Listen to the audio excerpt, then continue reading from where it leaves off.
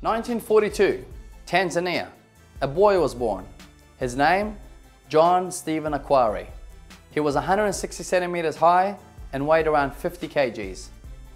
On October 20th, 1968, in Mexico City, the Summer Olympics were being held. The marathon, in fact, on that day. On that day, John Stephen Akhwari had created an impression that would last far more than that day. It would travel through history.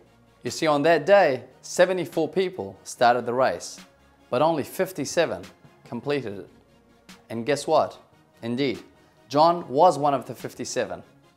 This achievement alone was great. He made for the group of people who actually finished the race. But wait, there's more.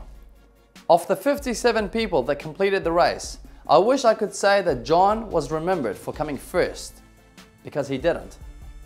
John had actually come last. But wait, there's more.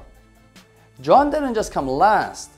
He was over an hour late after what the officials had thought was the last person crossing the finish line. In fact, he was so late that they had already moved on to the ceremonies of awarding the medals to the winners.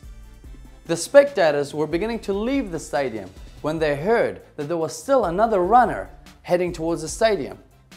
John was hobbling along, finally getting to the stadium to continue the stretch to the finish line. John had got injured along the way, having hurt his knee. In fact, he had dislocated his knee. He had a bloody leg, bandaged, and he hobbled into the stadium and marched on like a champion. Finally, he crossed the finish line and finished the race, last and fashionably late. But John crossed the line. He could have easily given up, but he didn't. Can you imagine that?